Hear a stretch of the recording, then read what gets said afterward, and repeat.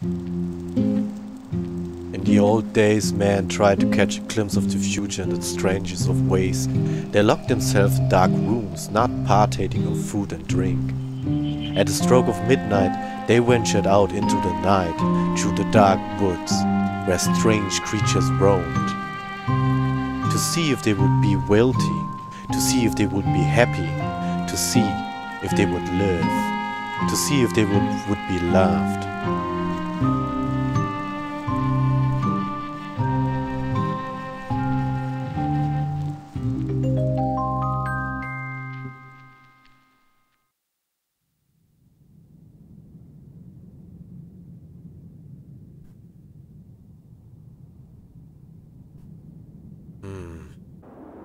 But they are very far away. So there... Is there something? No.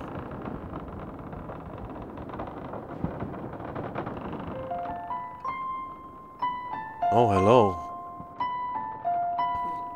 There you are. I've been waiting for you all day.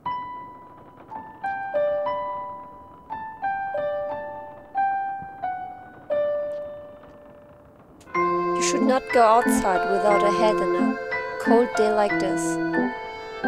You will freeze your ears off.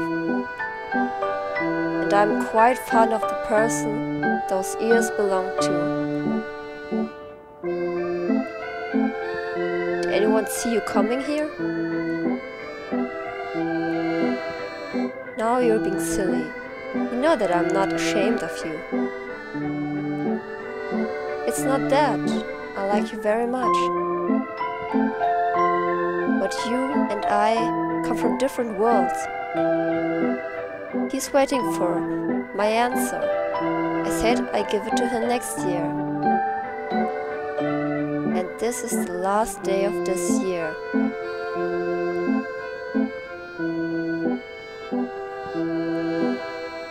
Now you're being unfair.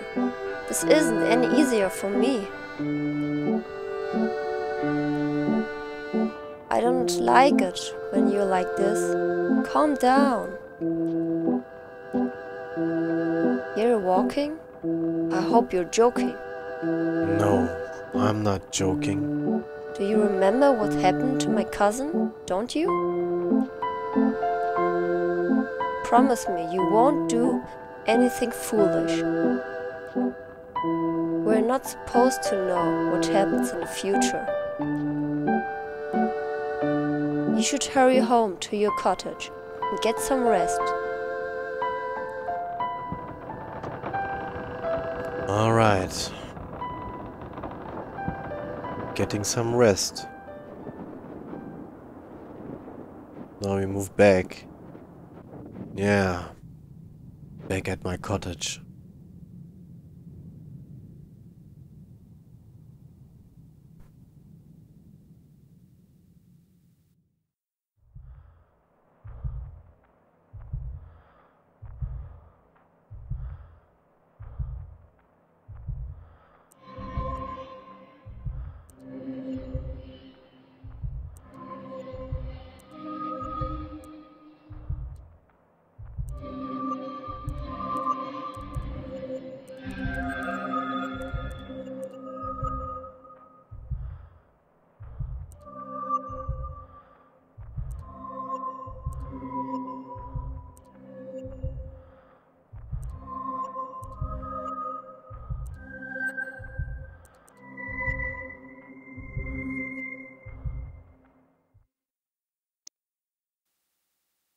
Asgang Yearwalk.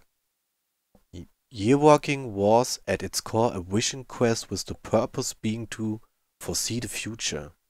There were very rigid rules concerning the yearwalk, and not adhering to them could prove very dangerous, even fatal. How the practice of yearwalking came to be is shrouded in mystery, but it seems to have been a widespread practice in Sweden until the beginning of the 19th century, and in some rural areas as late as the beginning of the 20th century. The practice was likely over 1,000 years old, and most certainly pagan.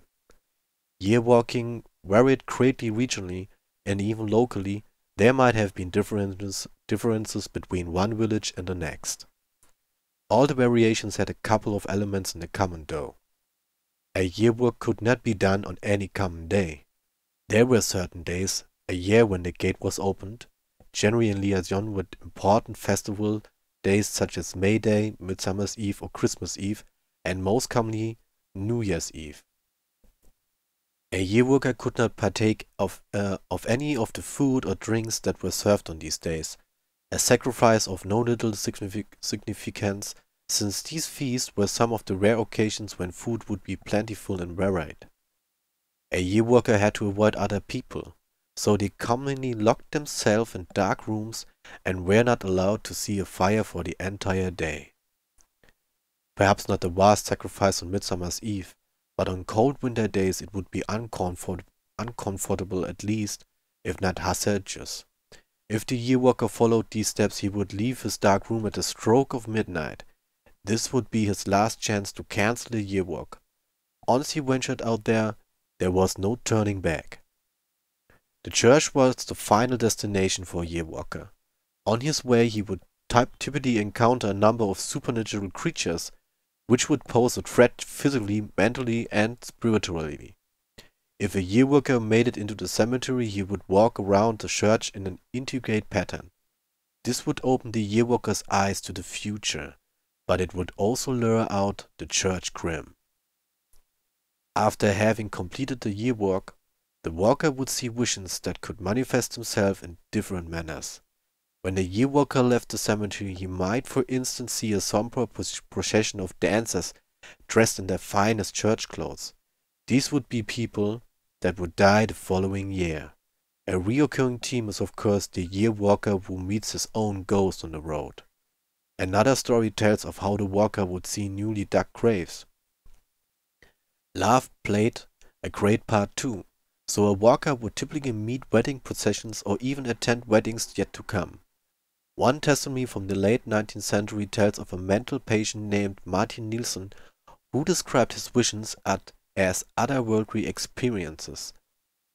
Before I saw what happened next year, I lived among the stars. I lived there for many lifetimes, it seemed. What do I care for next year? Time has already ended. Today the practice seems to be almost entirely forgotten.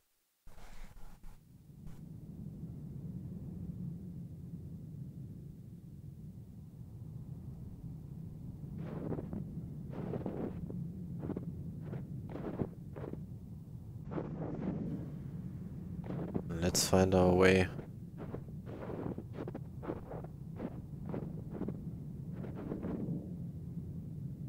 Ah, the symbol here? Huh? It's with one eye. This rune.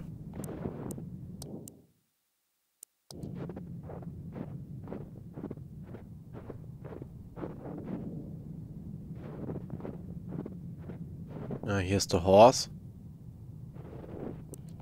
The horse sign.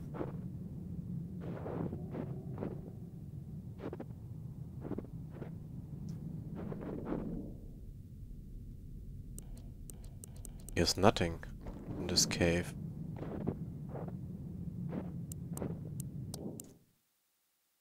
We have to go all the way to the right and then up and left. Oh, there's nothing here. What's this?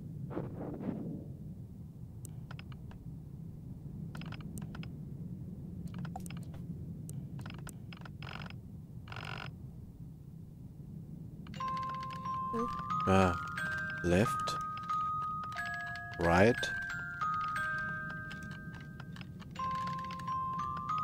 left.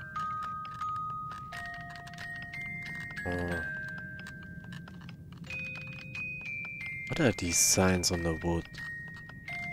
Like kobolds.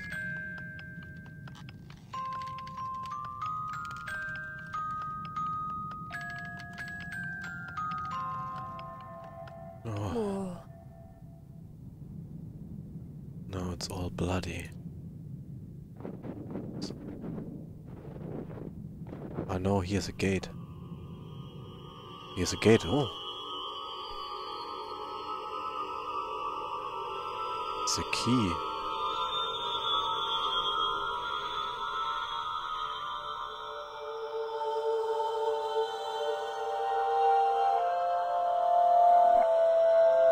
Who's this lady?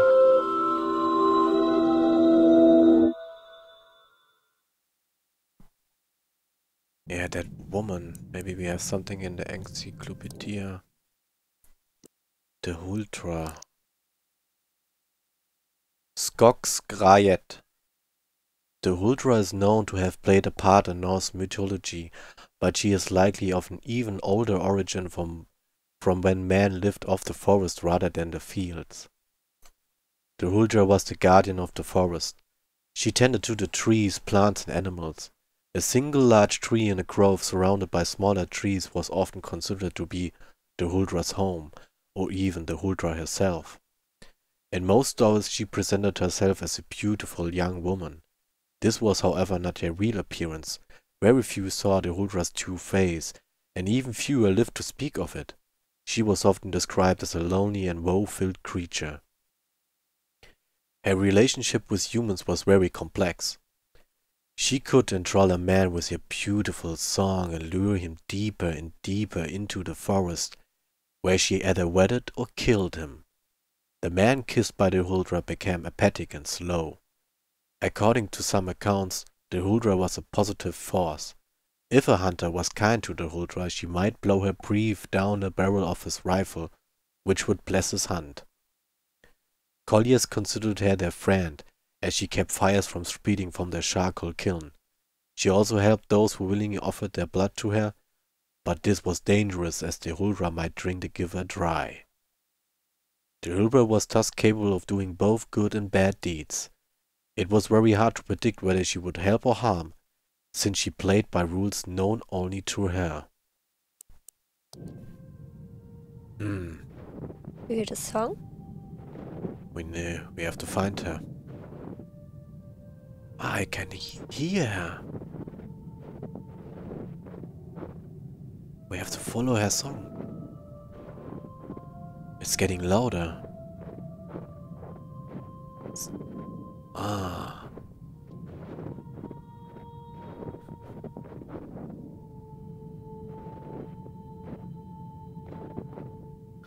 Yeah, we take note of the sign here.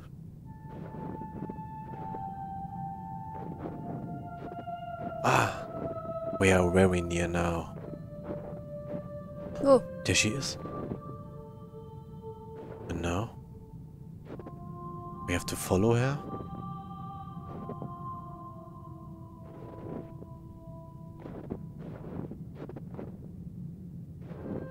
It's a half a tree and half a woman, the Huldra.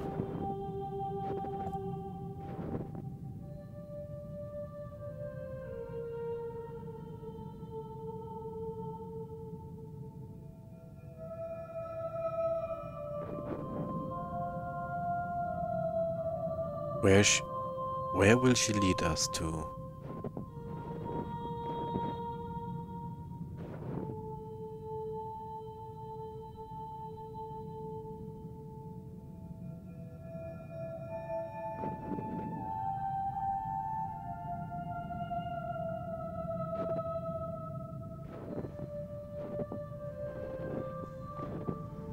I mean, she's capable of good and bad deeds. We better pray.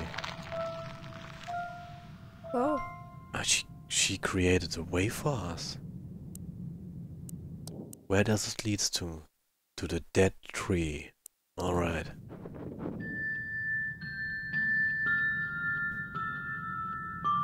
There were 2 oils. She's now in the tree. Wait, this with a puppet, I think. Okay.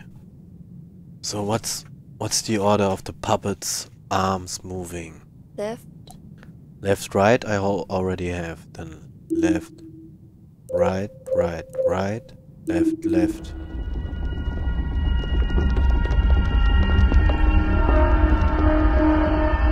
tree opens for us. What is in there?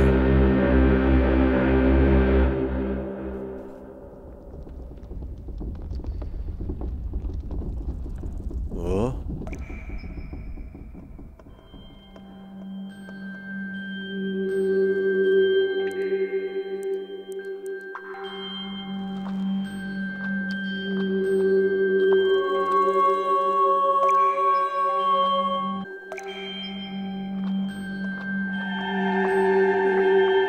No.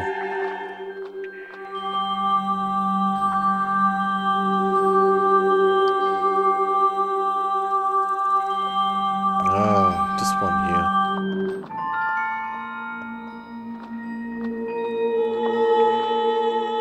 No.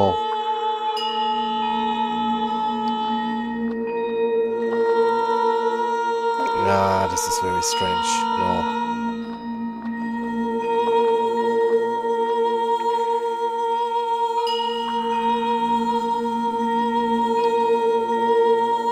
Maybe.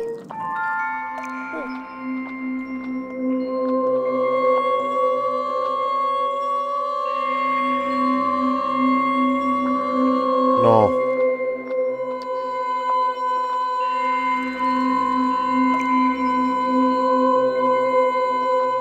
No.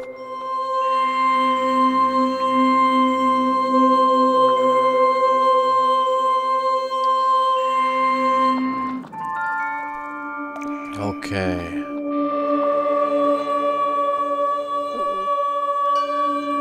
No.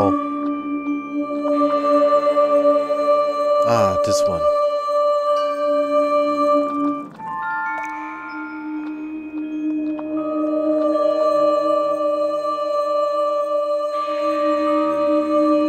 No.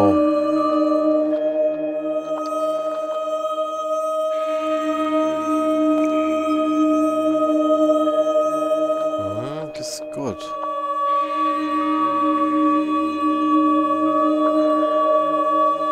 No. First better. Yeah.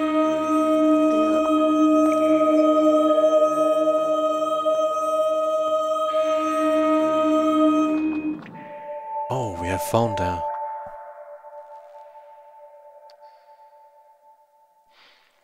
Huh? Oh my gosh. What the fuck? I thought, she would be nice to us. Good and bad side. Did she only want to lure us to our own death? But the dead tree is not dead anymore. We got the key to the church. Yeah. Huh. So the key disappeared and vanished into water or something. Here. This is like a river here, the brook. Wettorp's Becken. Wettorp's Becken, we have to go there. Like,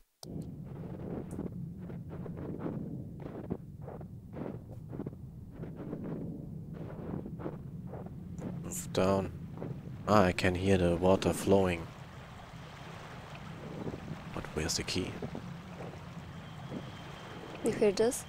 Oh What's god. this? Is this the key? It's a horse. Huh? You just read about it. He has the key for us?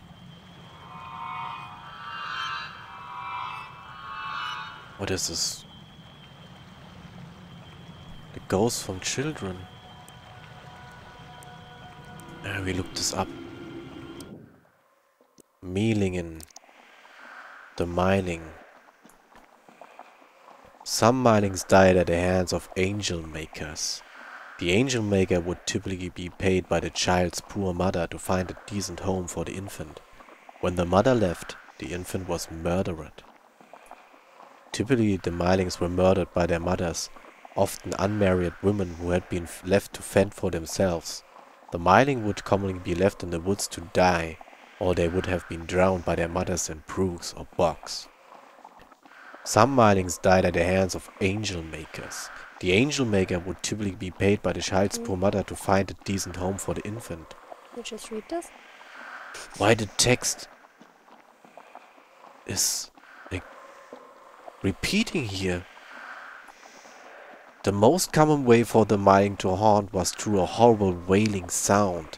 The myling might take the form of ball of light similar to those of an earbloss, Scandinavian will-o'-the-wisp, and lead the curious traveler astray. Sometimes they would cry for their mothers to breastfeed them, which would apparently set them free. One story from Bergslagen tells of an old farmer on his way home through the forest.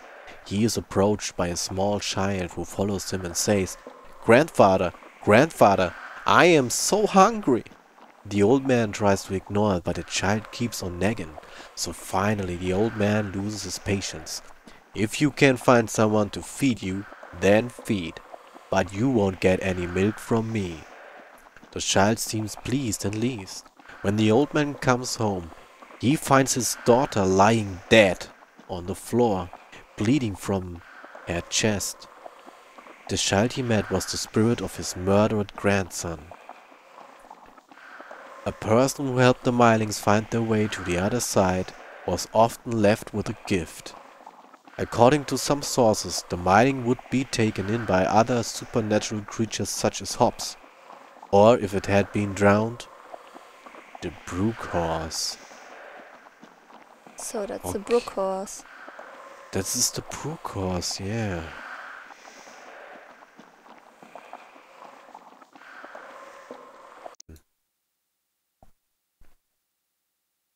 Becca Hesten, the brook horse. Sweden is a country that has a lot of lakes, rivers, streams and brooks, and Swedish folklore is filled with strange creatures residing in the dark waters. The brook horse was a pale horse who lived in creeks or lakes, luring children to ride on its back. The brook horse spine grew for every rider that it lured on top of its back. When the brook horse was satisfied, it leaped into the water, whereupon the children drowned. The brook horse had a lot in common with the Nix, a handsome young fiddler who lured young girls down into the water, and according to some, they were one and the same. It's likely that the brook horse was made up to keep children from playing too close to the water. One of the more unusual descriptions comes from a story told in the north of Dalarna. A young man is on his way home from his work at a charcoal kiln. He decides to wash up in a nearby creek. The man finds a strange stone, formed like a small child in the water. He picks it up. The man notices that he is not alone. He is being watched by a horse, walking on two legs. The horse stretches out a human hand to the man, who gets frightened and runs home to check his chairs with his fellow workers. He tells the tale to his comrades, who laugh at him and call him a drunken fool. He shows them the stone that now looks quite ordinary. The man curses and goes to bed. When the workers wake up the following morning, they find the man dead in his bed, his lungs filled with water and the stone nowhere to be seen. The brook horse was almost always closely associated with death, not always in a negative way.